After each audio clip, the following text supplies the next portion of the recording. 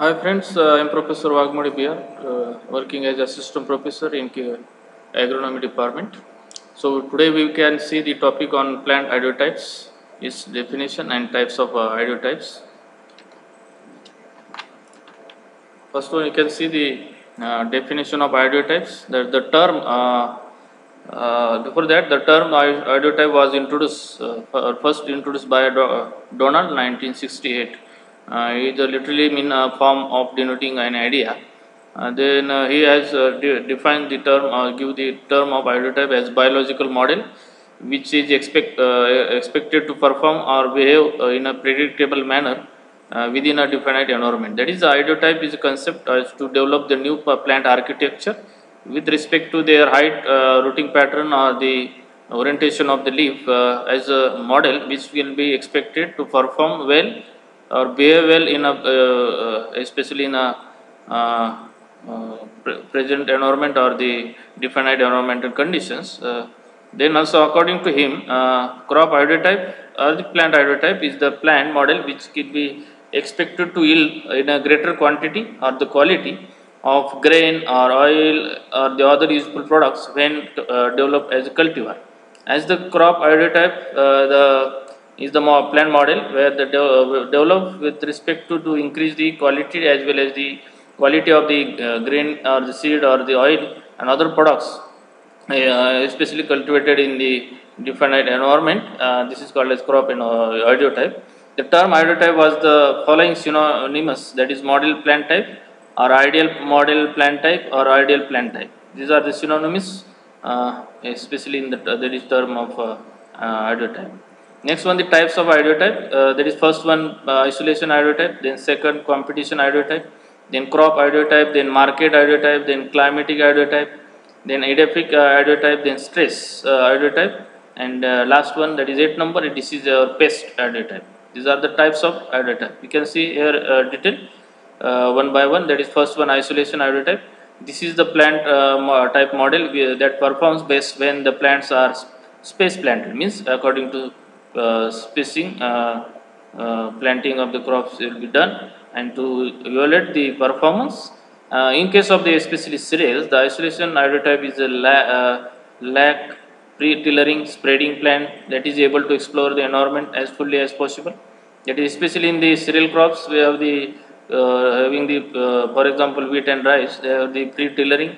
Then spreading type plants we have present in the especially in pulses that will be explore the environment as fully as possible. Then it is unlikely to perform well as the crop densities. There is spacing is very important as to perform is a performance or to evaluate the performance of the specific model plant type.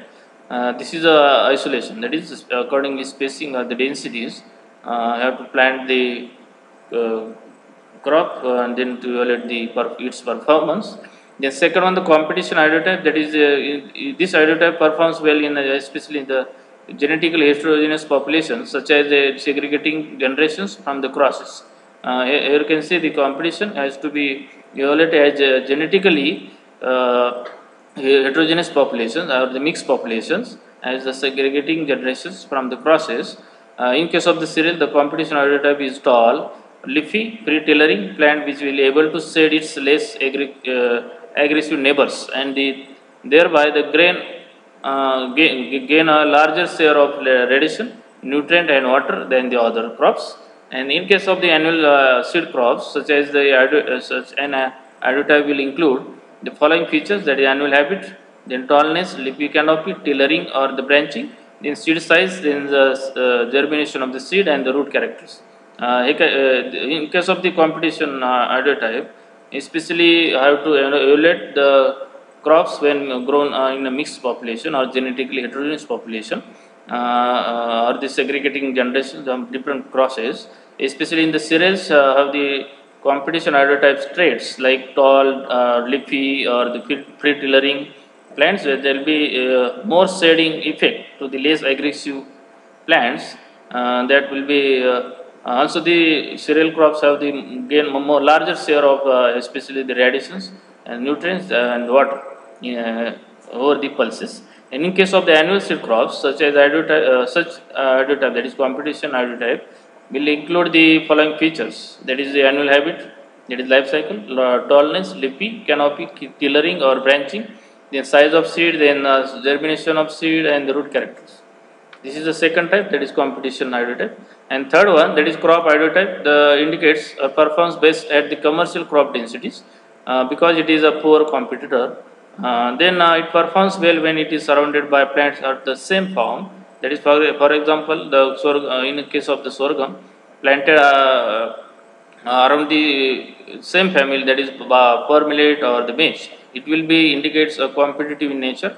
Our performance is less over the wide densities, but the performance less when it is surrounded by plants of the other farms, also in the isolation. And in case of the cereals, the crop ideotype or the commercial ideotype is erect, sparsely tiller plants, then with small erect leaves, and it able to survive with a highly competitive situation of the being surrounded by the plant of the same farm. That is crop ideotype.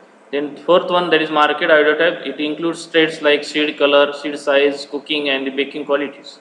That is especially the marketing point of view. We have to, you can see here the color of seed, size of seed and cooking and baking qualities will be good, then we'll get the good market price.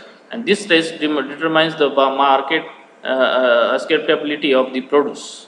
Then for fifth one, climatic ideotype, that is it includes the traits, that is important traits in especially in climatic adaptation such as heat and cold resistant, and then maturity duration, then drought resistant. And then sixth one, Edaphic ideotype, the traits, important traits that is adaptation of the uh, particular cultivar in soil or different soils. It includes salinity tolerance, mineral toxicity or acid tolerance. Then seventh one, that is trace ideotype, the trait resistance to both, that is biotic or abiotic traces. That is cultivars will be suitable or should be suitable, especially biotic or abiotic traces. Then disease and or the pest ideotype, it includes the trait resistance to the concerned diseases or the pest. These are the different types of ideotypes.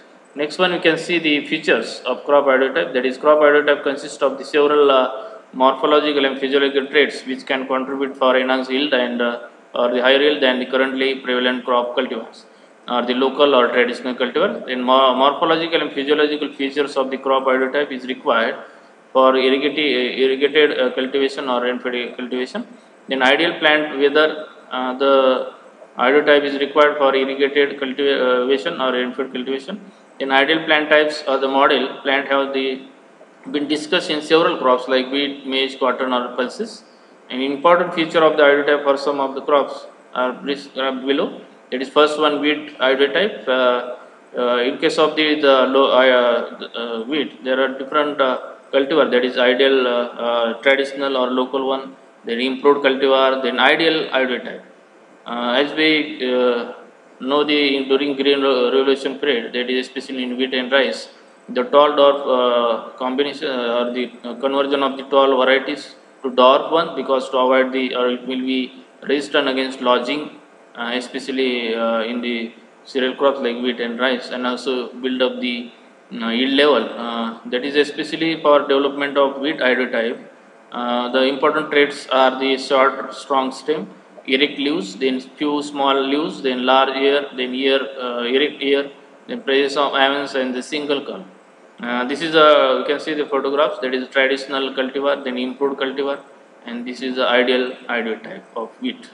Next one, the design of wheat and rice ideotype for lodging resistant, especially during revolution 1965. You can see here in case of wheat, there will be the root plat spread, that is up to 56.5 mm, the stem strength, then stem wall width, then stem material strength, then the stem diameter internal.